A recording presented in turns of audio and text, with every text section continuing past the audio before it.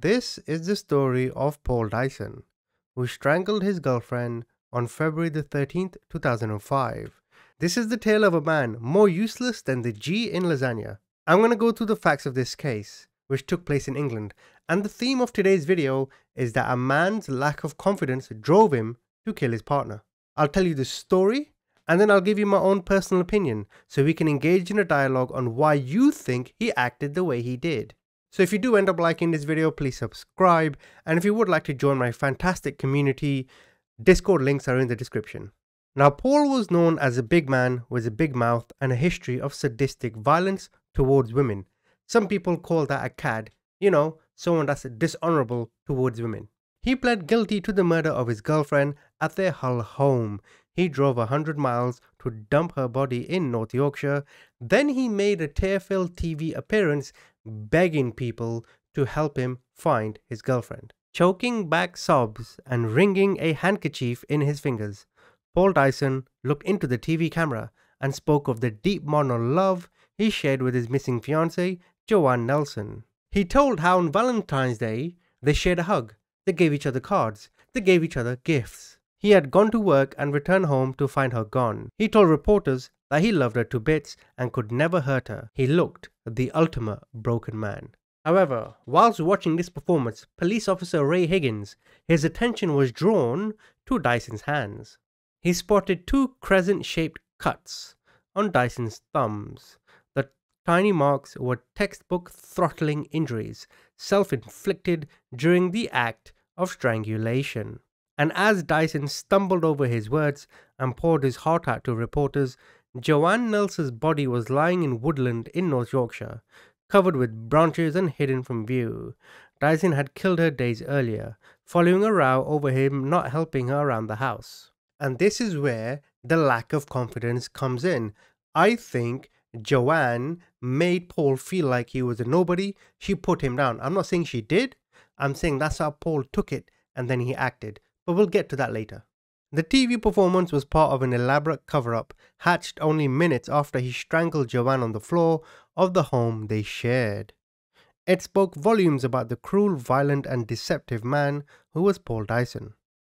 Paul was born in August 1974 to parents Christine and Peter Dyson, with one younger sister and a half-brother. There was little in his childhood that marked him out as a future killer. Interestingly, Dyson was close to his father, and his father, in 1967, was convicted of manslaughter. Talk about apples and trees, eh? His father spent 6 years in prison, and Peter, who was 22 at the time, stabbed John Dickinson, who was also 22, with a kitchen knife during a fight over Mr. Dickinson's friendship with Mrs. Dyson. The fight took place at night in a narrow passageway in Barnsley, which is in the north of England. In a separate incident, his father was involved in a road accident that left a 47-year-old dead.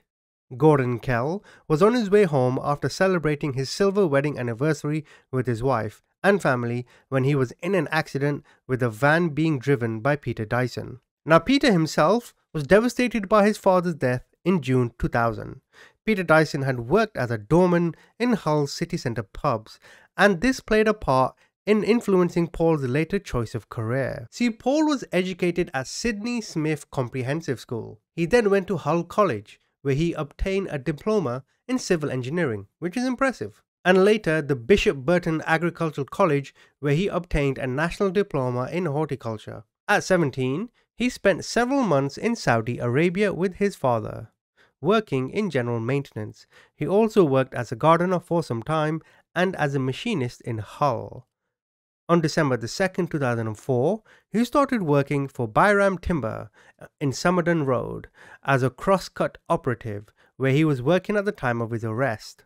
But Dyson, despite being known as a hard worker, his passion was kickboxing. And at the age of 15, his father introduced him to martial arts. Dyson trained to brown belt standard, and in 1995, Dyson was a reserve for the British team in the World Kickboxing Championships. He later became equally keen on bodybuilding. He began to use anabolic steroids, injecting them straight into his system. And just so you know, most people that take steroids, do you know where they inject them? You don't know? Yes, up their bum.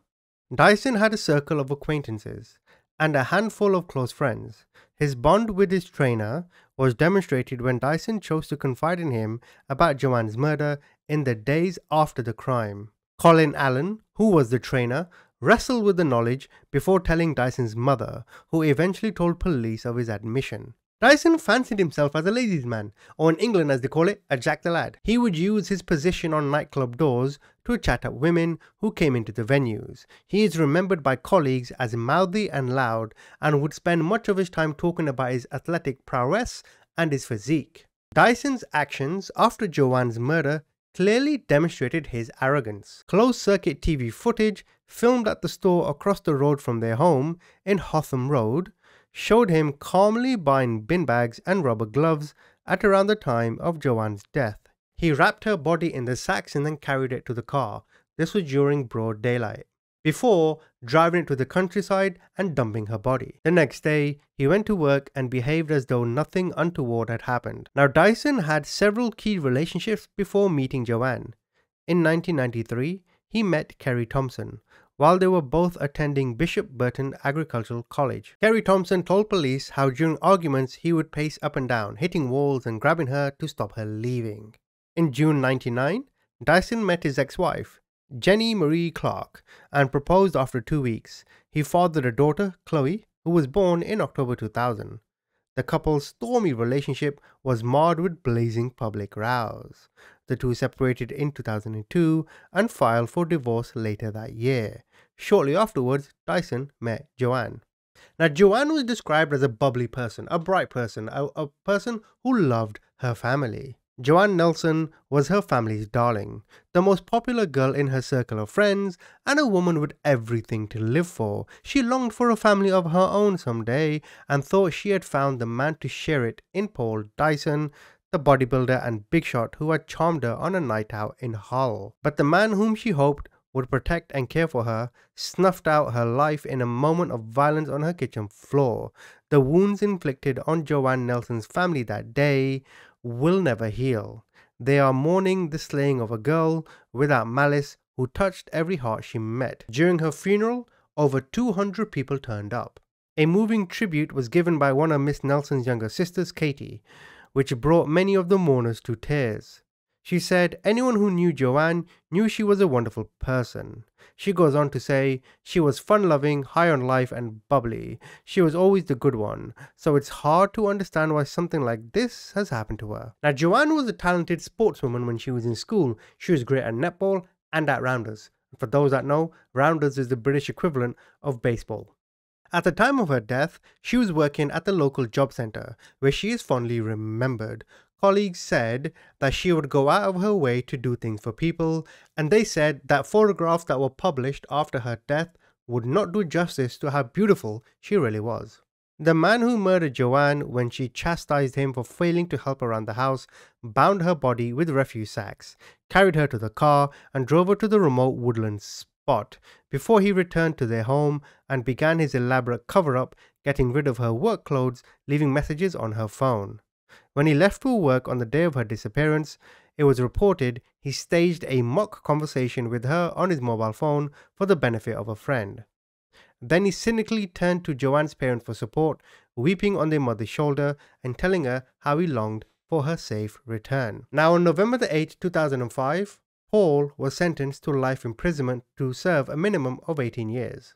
Now I'll go back to the lack of confidence. See, Paul, deep down, was insecure. He needed the approval of other people, particularly Joanne. And when Joanne would not give him the approval he was looking for, the validation he was looking for, he would lash out. His family has a history of odd moments, let's put it. And whenever I look back at one's family and upbringing, I always look at it with a pinch of salt. Because if you were to look at my life with a microscope, if you were to look at my upbringing, my friendships, my relationships, right, I'm sure you would find holes everywhere you look. But from his arrogance to thinking he was God's gift to women, I mean, just consider this situation, right? You're with your partner. This is what I'm like. You're with your partner, right? You have a disagreement in public, let's say. You go out for dinner, you go out for lunch, whatever it may be. You have a disagreement.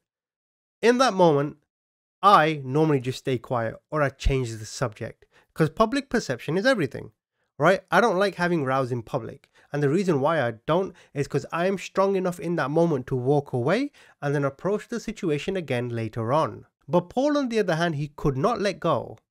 When Paul was annoyed, when Paul got pissed off, he had to have it resolved in that moment. He needed clarity in his mind in that moment. My guess, and all of this is my guess, purely my own inferences, my guess would be that he needed security from Joanne or whoever his partner was in that moment to make him feel better.